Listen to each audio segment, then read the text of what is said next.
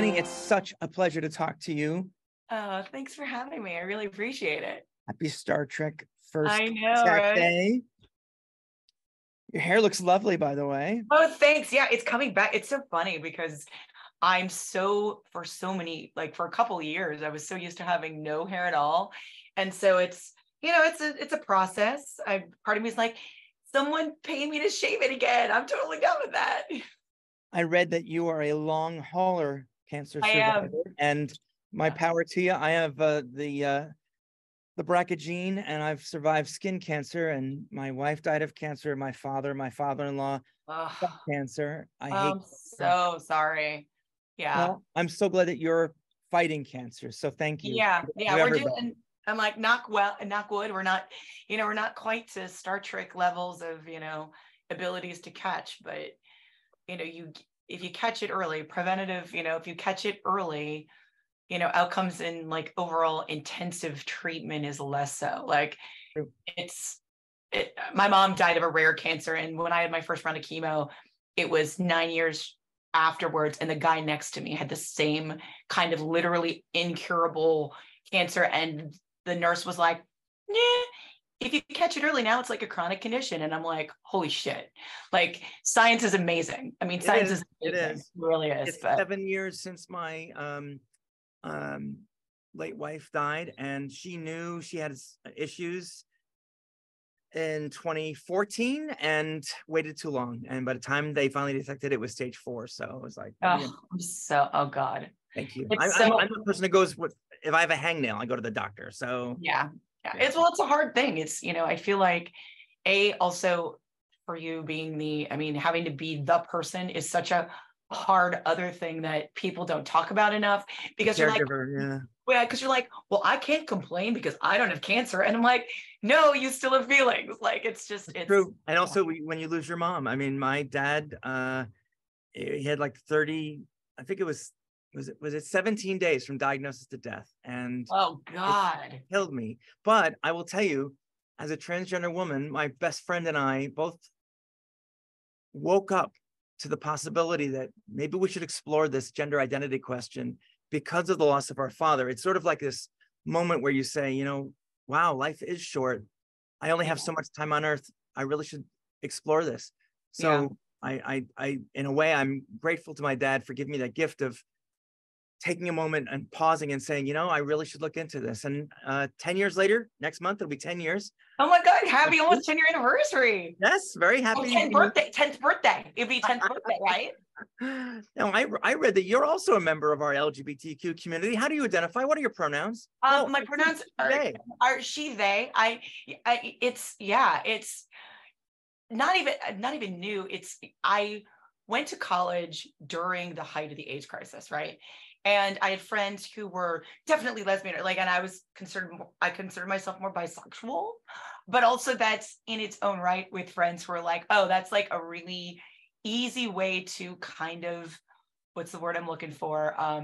What's the word? To pass a little bit. Yeah. I really didn't contend with gender in particular. Like I knew that my gender expression didn't really have a term growing up because right? It wasn't a word. Well, it's funny because I have so many friends, like cis gay men friends who are like, my friend's daughter is identifying as, and I'm like, you need to calm down, because when I was coming of age, like all of my friends were, it was usually like, there's what am I thinking? There's tomboys. And, and if you were a girl, and then maybe you were a lesbian but on the flip side of that, if you showed anything that was a feminine trait, specifically as biologically a man, you were just made fun of. And I just feel like this generation of kids have finally a term for something that I'm like, oh, I understand this. And in particular for me, I've been attracted romantically and sexually to all genders for a long time. It took me a while to be, I think, open about it, simply because I was like, oh, if I'm attracted to men too, then this is just easier. And I'm already trying to be an actor. But when but I've had open conversations with partners about that for years. And in terms of identity, gender identity, I think it really, for me, when I shaved my head, I looked in the mirror and went, oh, there you are. Because for the first time, I did not feel constrained by the idea of what feminine was or woman was. Like, I knew unequivocally, like, if anyone has ever referred to me as a man, I'm like, fuck no. But I always felt like there was this other thing that we couldn't point to. And when I was bald, I felt like when I lost my hair, when I was bald, that I fully fell into myself because I wasn't having to identify as one thing or another. I was just me, you know? Hair is such a gendered thing. Oh my God, so much. And I can't get over how many people will say to me, oh, you're wearing a wig, or they try to troll me by saying it's a guy in a wig. And I'm like, you know how many women wear wigs or hair extensions or color their hair? Yeah. I always say, when people ask me, is that your real hair? I said, yes, it's mine. I paid for it. Yeah. Well, and it's so interesting. I also think it's so interesting. I'm like, it's so interesting to me because, as I get older, I find, especially went to acting, I went to acting school. So I was in the LGBTQ community all the time and considered myself part of it, but not an ally, but part of it. And also, I also felt, because I am totally one of those people that I'm like, well, if I haven't been oppressed in a specific way, am I allowed to claim to be part of a community who I love so deeply? Because I recognize, again, as I said in college, like, my friends who were out and proud were walking the streets as the Pink Panthers, getting their asses handed to me. And I was, and I didn't have to go through that. So sometimes I'm like, am I allowed to do that? So I'm like, fuck it. I'm old. I have cancer. You're not old. What are you talking I'm not old. about? But I'm like, part of me is like, fuck it. I have cancer. And specific now, as I have a platform specifically, as not to, because being alive is fucking political.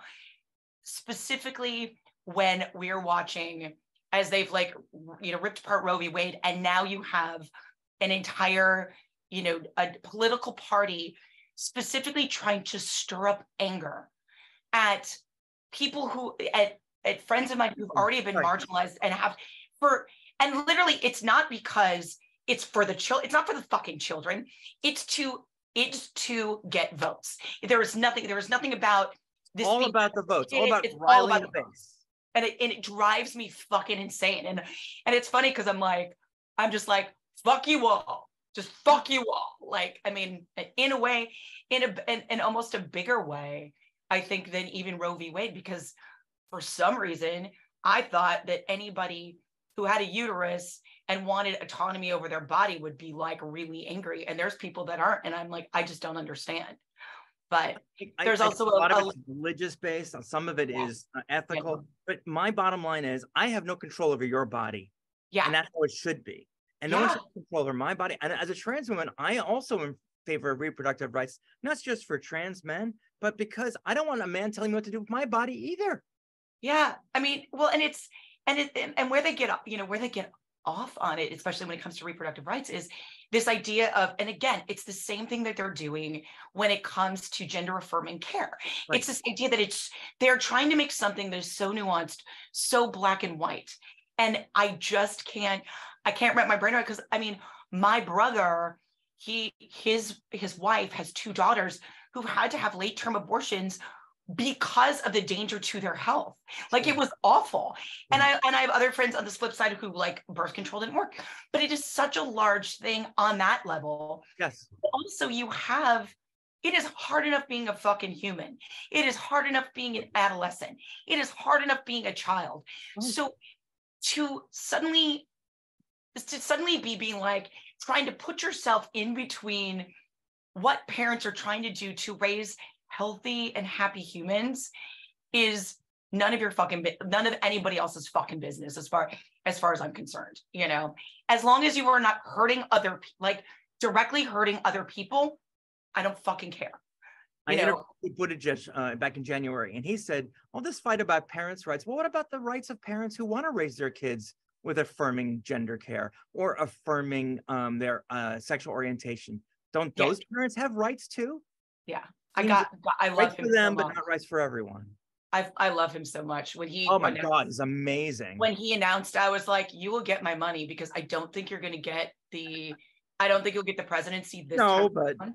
But I need to keep you in this conversation as long as possible. How cool is it we have somebody queer in the cabinet? I mean, it's just right. Great.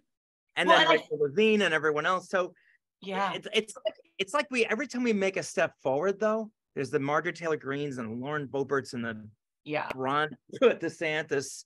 Ron DeSatan. Ron DeSatan. Ron DeSatan. You know what he's doing now? July 1st, my BFF in the whole world, Maya Monet, who I hope you say hello to Maya for me. I will. She is telling me that the new law says she won't be able to use the women's bathroom. She won't be able to use her doctor for gender affirming care. She's a trans woman. She needs hormones. Yeah. Starting July 1st, as an adult. It's not just the kids. Oh yeah. No, well, they're just, it's what's interesting to me about Florida. What's interesting to me about Florida and how he's playing, he is playing so deeply into like the extreme right wing of Trump voters, because he knows he's going to run and he knows he needs them. But the thing about it is, if you look at fucking what happened, hell yeah, in Wisconsin last night, like we have a generation. We have a generation of kids who is like, who do not declare themselves as Democrat or Republican because of what, but they are not going to put up with that bullshit. And so it's like somebody said this when Trump got in, that was like the last deep breath of toxic masculinity, but oh my God, they just keep giving it air. And and everybody who's in the path of that I just feel such empathy for, because I'm like, all you're trying to do is live as a human being. Like, it's like the idea that this man in those ugly white boots, oh my God, but it just, all of the shit that he is doing is just not going to fly. It's not going to fly nationally. I mean, you already had Disney go, like, I'm not a big corporate fan, but the shit that Iger did to basically pull his, DeSantis right away to like legislate for them. I'm like, hell yeah. Like, it just. I learned a new word today. I manage the podcast studio here at the university. Yeah. Someone came in and talked about the manosphere. Oh, I love that word, because it's basically, it explains this purified air that these people live in, where they think that they are always right and that we don't have a voice. Yeah. We actually, we have equal rights and equal voices, but we're not given those rights. We're not allowed to practice those rights. Those rights are being withheld. I'm so glad to hear you talk about this activism. I think that there is actually an entire section of Star Trek that doesn't understand that what Roddenberry and all of the other Star Trek creators have done is think about the diversity and about inclusion. And they're arguing against, woke Trek or new Trek. And while I don't think Picard went there, it does show something that is very important to me as a trans woman. The family you choose, not necessarily a birth family, but being able to have the family you choose. Now, it's really emotional in terms of how Jack got fucked over by not having a father all his life. But can you talk to me a little bit about how you felt as someone whose father loved Star Trek, which I read, and whose mom was a cosplay seamstress? I would love to know what you thought of the whole idea of this evolution of Star Trek in this new universe of different kinds of Star Trek. I thought that one of the big things, again, for me, because I have this connection to Star Trek through my parents in this very strange way, like my dad loving it and my dad being very, very he was very Klingon-y. He loves the Klingons, but like he was very angry and didn't know how to express it. And then my mother was very spiritual, and so there was something for me in playing a Vulcan, who we, again, gave a little bit of Delta to, which I appreciate, of being on this starship, granted, not in primary position for narrative, but being part of this, I don't want to, almost legacy of family in all these different ways. And I think the thing that's super special to me about the way that Terry Matalas set up this season, and the way that we specifically as bridge crew members were invited to be part of the narrative, but also in a larger scale, in a way that the way that Terry put us out in the universe, even though he didn't have to, made us even more a part of that family. Mm-hmm. And it just, it's that like no small part, there's no small parts, only small actors. Like I feel fully, and sometimes I'm like, Steph, you don't even say that much, but I'll be like, you've got to just like, I so promote this show because I feel like, and I call it my show, even though I'm not Ashley or I'm not LeVar, because I'm part of it. Yes. And, that kind of connection, the fact that, we're looking at different generations, we're also seeing, as you start to see Jack, as you start to see, Sydney, we're also seeing Trek, we're seeing this universe through different and younger eyes. It means the world to me that Jin, who is non-binary in life, also is specifically non-binary in this show. Like, it's I think in the way that Roddenberry envisioned, because we're not like, oh, by the way, like having to point it out. It's not, we're pointing it out. It just is. Right. It's just part of who we are. I like to say that being trans is the fifth most interesting thing about me. Yeah. Yeah. Except for people who've never encountered anything like that before. And, and that's the beauty of Trek overall, is we're looking to, I think, we're looking to a place where, as opposed to, fighting everything, there's a theory that like Star Wars fights everything and Star Trek welcomes it in, Yeah, true. It's this idea that, we're seeking out new worlds, not to conquer them, but to commune with them, and everything we do in that is, I feel like a little bit this season is not a comeuppance, but because we are going back to DS9 and things like that, we're like looking at where we've come, because that has been Picard's journey throughout the 3 seasons, right?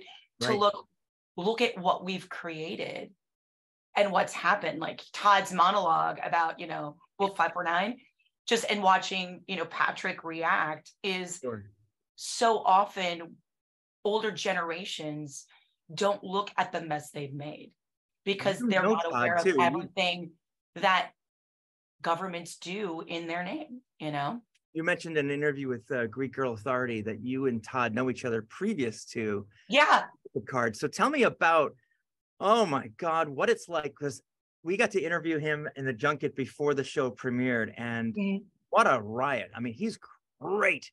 My God. One of our favorite new characters. Absolutely. My God, right? It's so funny. He's from Chicago. I'm from Southern Wisconsin. I grew up like a suburb away from him. Years later, not many years later. We're not that old. There's not that big of a difference. And then he stayed in Chicago. I went to New York. He was in New York when I was in New York. Like our paths just never crossed. Even though like there was part of me that was aware of when he was doing Burn Manhattan, because he was a Second City guy, and he came out to LA. And when I came out, I did a showcase to get an agent, whatever. I think it was almost 20 years ago now. And the guy who had arranged it hired Todd to direct it. And then I liked him and I took his acting class, and then he was only at the studio for a little while, and then he booked The Riches, and he had an improv studio that he had opened, and it was called the Hot House. Oh. And that's where I went. I went and that was my first experience, like larger experience in improv, and I adored it. I adored the way that he and his partner had set it up. And so we kept interchanging, and we just knew each other. So he was kind of my teacher, but we were in each other's lives because we knew these people. And then a good friend of ours also ended up having breast cancer. And I had known her through some things, but she was a very good friend of his for years. So it was one of those things that we're kind of circling, and we knew each other. but didn't necessarily hang out all the time. But it's that weird false intimacy you have when you're on social media and you're like, I know everything about you. And then suddenly you get to sit down in real life. And literally, I think for the first day or two we were on set, it was just like, like, because we hadn't seen each other in person for God, like, I want to say 8 years. Like, it had been a long, long time. And the funny thing is that last time he was on Star Trek, he had the ears. And this time it's your turn. Right. He is also one of those people. He is so, and he's always been, as long as I've known him, as an instructor. And it was one of the reasons I loved him as an instructor, because so often I felt that in drama schools, everyone's like, you do it this way. There was a right way. And that's been something that I'm like, there's not the right way. It's just, don't make it right. Just make it real, because everybody is different. I love that. Don't make it right, make it real. Oh, that's great advice. That's become like, I have to, like it's my mini mantra, because sometimes I'll get very in my head about it. It has to be right. And like, don't make it right. Make it messy, make it real, make it feel real. And and Todd was one of those people. He was the first person I ever encountered who was like, okay, we're doing comedy, but what's your take on this? Because your vessel is going to be different than anyone else's. And I was like, oh. And that's what's so beautiful about how Todd works. But also, he is one of the people that I've known, only people I've known in my life, who genuinely just, it feels like he's playing. And he brings a levity to a set that is so lovely and just makes the working environment that much better. I remember, I think it was one of the times he was not on, and Jonathan Frakes had worked with him before and was, I think, asking Terry in holding, like, have you met? Do you know Todd yet? Like, have you met him yet? And they're like, no, he's like, you're going to love him. He's great. He's so much fun. Too. I mean, I just think they're all over Todd. And I loved him in 12 Monkeys, but I didn't get to enjoy his character in that show as much as I enjoy him here.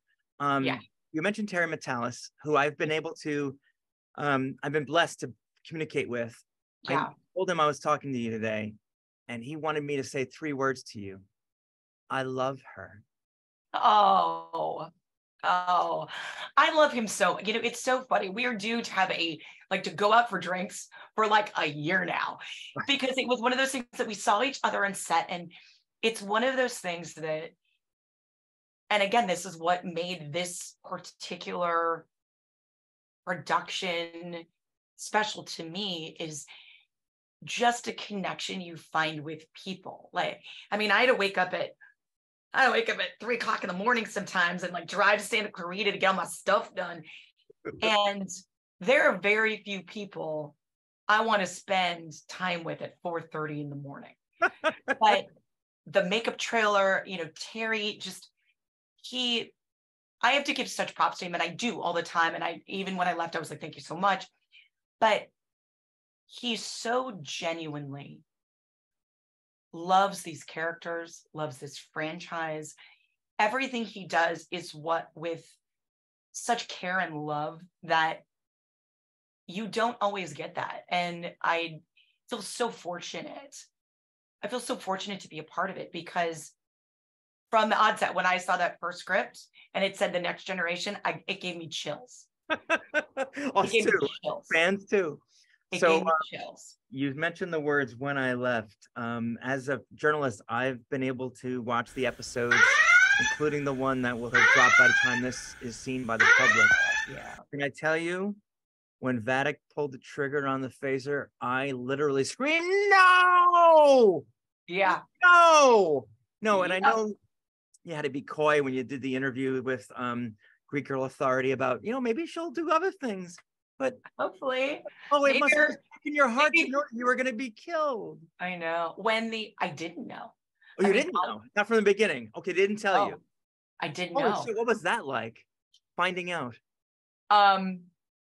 Well, there's part of you as an actor that's like, they hate me. They don't. There's FOMO, because you've been on it so long and you want to be to the very end. Right, of course. You want to be there for the last episode. Well, and also because, I mean, my nickname amongst Joe and Jin was Taveen MZ.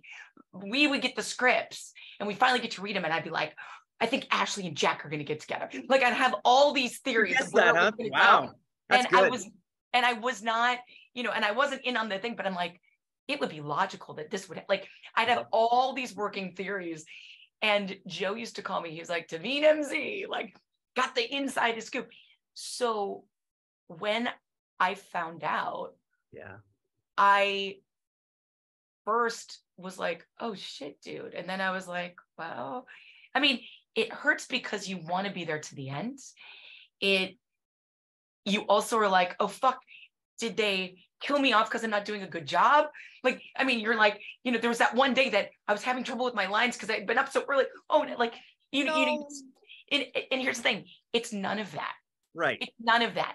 It is, they had to, like, in looking at it and then stepping back from it, you know, and just looking at how you're crafting a story.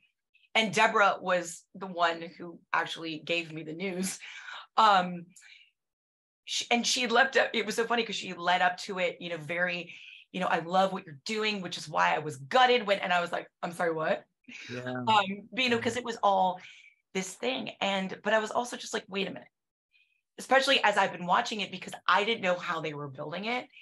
And unlike, you know, a red shirt, for that moment, as much as I hate it, because I love this character and I've grown to love her even more, is it has to be one of us. It has to be me, Jen, or Joseph. It's got to be one of us. And at the same time, it's also a dramatic turn that it looks like, oh, it's going to be terrible. And then what over here, distraction, you know? Yeah, exactly. The plot, right? It serves. Yeah, it has to be something. It's good storytelling. Oh, it's great directing too. Yeah, you have to give, you know, you have to, as a writer, I was like, you know, you're upset and you're depressed because, again, if there's a spin-off or something, you want to be part of it. And from the onset, I was like, how are we not going to just like spin this off? Well, and then you're like, and I'm dead. Well, Taveen has a twin back on Vulcan or Delta. You never know. You never know, right? But again, I'm like, Taveen threw her Katra in Asmar before she left. You know, the Katra. I didn't even think about the Katra. You know, there's so many interesting things that could happen. But I'm also just like, you need that moment. Yeah. That moment has to happen, and it's kind of Game of Thronesy, man. No one is safe. Like you put, and it gives validity to, you know, Vatic. It gives. I mean, if you're going to be killed by Amanda Plummer. But you know, it's true, right? But it just, as much as I was like, it's so good for the overall arc of the story that I can't be upset about it. I can be sad because, of course, I want to, you know, explore. I want to write the, like, you know, fiction Taveen memoirs or some shit like that. But you have to, if you are in this business, it is my belief that strong narrative, strong story is the thing that keeps us going. And I also, you know, kind of think that this has so been about family, and losing someone who you care about but don't is what happens in life. Right. You know, it's what, you know, I lost my dad really suddenly. We've been so good this season, and Terry has been so good at really making these characters who usually had not a whole lot of conflict, give them some conflict and make them even more human than we've seen them before. And Terry has been given a lot of credit. The whole crew. Yeah. I'm not going to criticize another show, but some shows don't feature the supporting cast. Oh yeah, as Picard has. I really feel we got to meet each of these characters in our own way. You got to say fascinating at one point, which I know, right? You know, I mean, that's like the king of all lines. And more than anything, I think that the fans, when they find out, they're going to be sad. They really are. You have made an impact on people. I know. Like, as I was going, I was like, I didn't realize people would love me, like love to be in this much. And it's been such an honor and such an interesting experience to be in this thing that, you know, other people have been like, oh my God, you know, people are coming out of the woodwork from like 30 years ago and being like, you're on this show, this amazing, congratulations on your success. And it's interesting as an actor because I'm like, well, I'm a supporting part of this. I'm not doing super heavy lifting, like, but it's so effective as I forget how the edit is and how we all are. You know, I'm watching, you know, Joseph react. I'm like, oh my God, he's so good. And he's not saying anything. You know, how much apart we all were. And as I'm watching the response to Taveen, I keep thinking like, oh shit. Like all I've been thinking this week is like, oh shit. Yeah. What's the next like Thursday? What's it gonna be like? Next 24 hours are gonna be a real ride, I'll tell you. I have to ask, do you think Taveen could be a queer character? I mean, is it possible that Vulcans are queer too? I mean, you mentioned. I think so. Well, I think because Taveen, you know, we have endowed her with being a quarter Deltan, you know, which I absolutely love just as an actor in terms of playing, you know, opposition internally and whatnot is, I think absolutely. I think Taveen, first and foremost, is very logical about what her job is. And apart from everything else, I think this job on this ship and these people are the most important thing to her. And then everything falls away from that. But I think absolutely. I don't think there is a specific, I don't think there's a specific thing that turns Taveen on. I think I keep joking. I'm like, her pond form was off the chain, you know, her pond form was off the chain. Right. And I'm like, you throw some Deltan in there. What is happening? You know, that came from a conversation with you and Terry. I read about her evolution from just bald Vulcan, which we saw in Star Trek 3. There were bald Vulcans. Yeah, and it was a little it was a conversation about that, but it was something that I had been thinking about, and I was like, look, when this comes out, people are going to ask questions, and is she? You know, it's this such a striking. Dare I say iconic? It's such a striking look.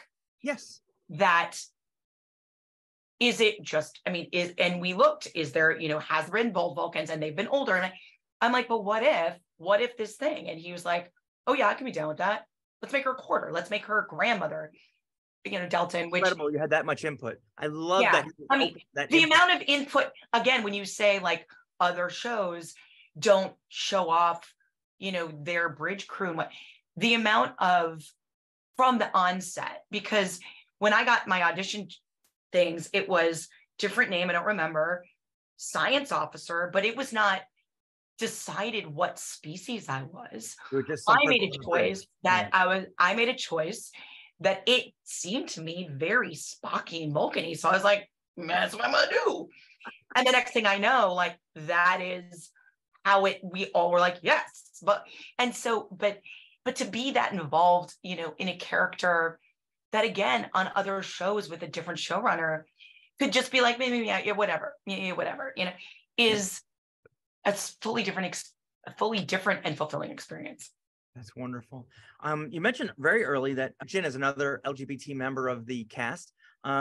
Is it an LGBT friendly scene, the whole idea? I mean, I imagine having spoken to Frakes and LeVar Burton and Patrick Stewart. Oh, by the way, Patrick Stewart calls me Dawn.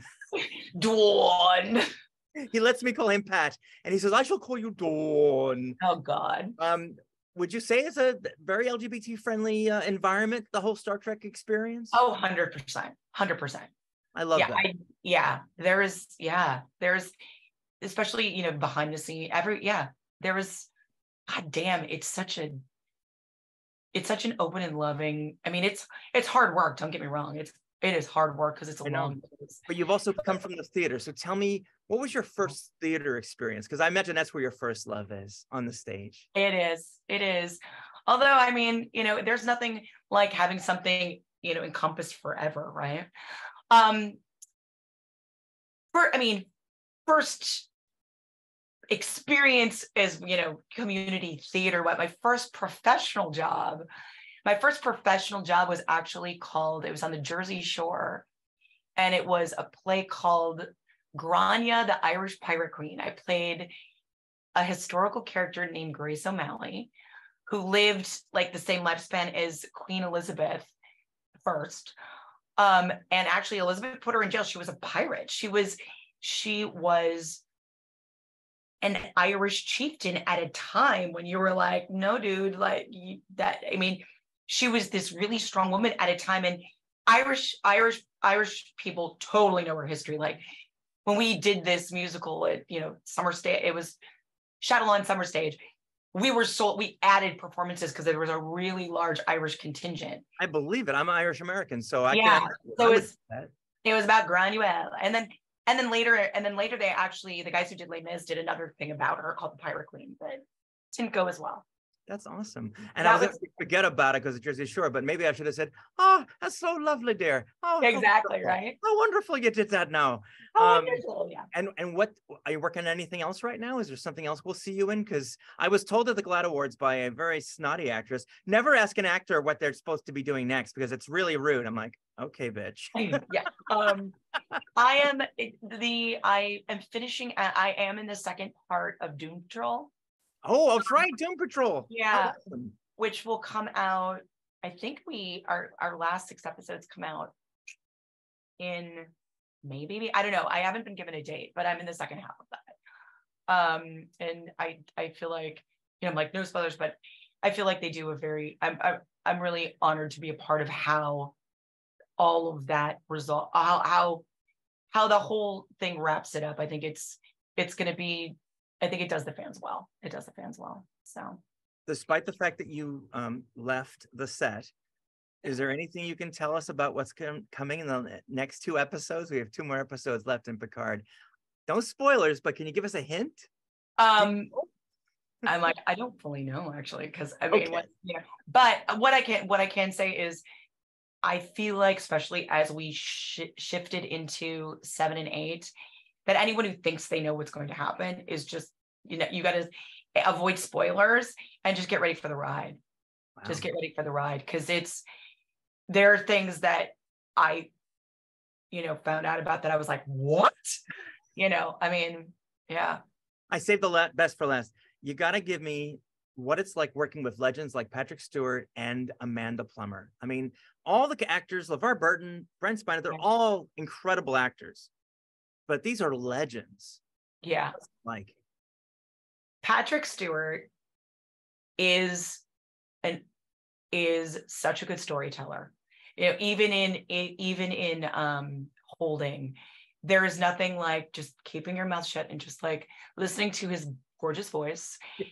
And then just tell stories about, Mick Jagger and just his life. He was in the process of writing his memoir, and he is such a statesman, and he's had such a full life. And when he's talking about it, you're just riveted. Like I can listen to him read the phone book. Yeah, exactly. I mean, it's, I saw him in The Tempest in the Park, and I was like,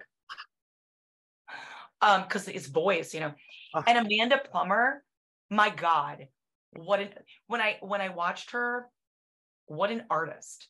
Yeah. Because I don't think I've ever experienced someone who was so uninhibited about really exploring in the moment what your character, like, and it translates so well, is just keeping, as opposed to having all right, this is what I do, just consistently just playing with it.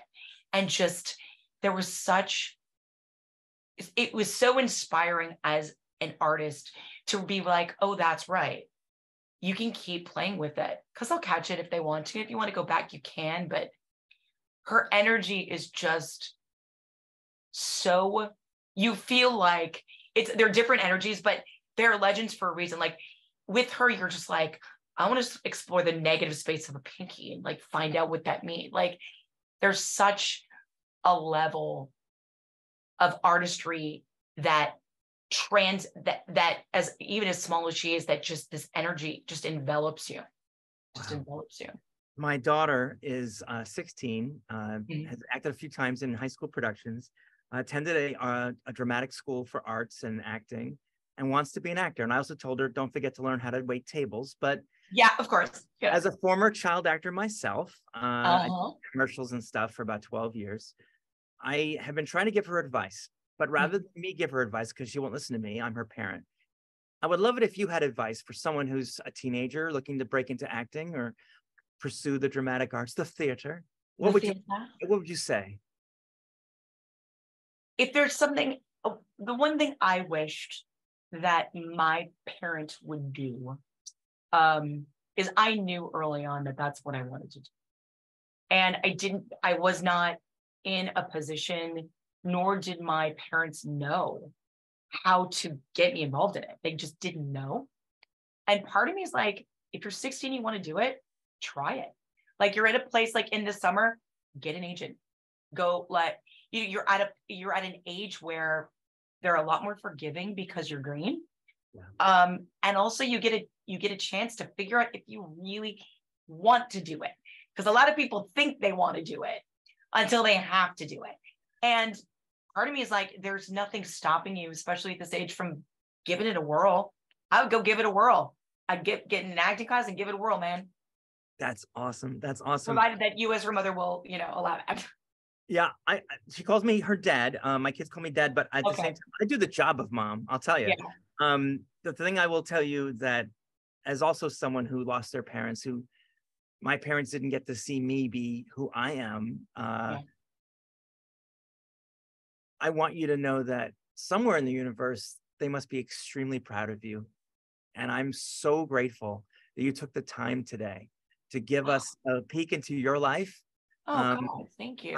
I'm just sorry we won't see you in this character. So let's hope that maybe Terry or Michelle Paradise or Akiva or somebody from Star Trek says, she was good in that Picard thing. We ought to put another character like we did with Todd Stashwick. Give her another shot. Yeah, If not, I'm gonna ride this. I'm gonna ride to Wien to as many conventions as I can. That's right. We'll see you there. Right. Live long and prosper. Thank you so much for taking the time. Happy Contact Day, First Contact Day. Happy First Contact Day to you too.